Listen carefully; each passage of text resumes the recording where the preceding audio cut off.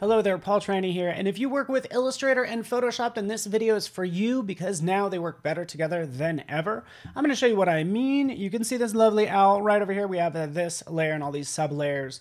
Everything is named nice and neat, and all I have to do is select, copy, go into Photoshop, and paste. And this is the new magic I'm talking about. Paste everything in as layers, preserve the attributes. Might need to rasterize some things, but look, everything comes in as expected. Here's our lovely little owl. And let's take a look over in our layers panel. Sure enough, everything exactly as I expected it to come through.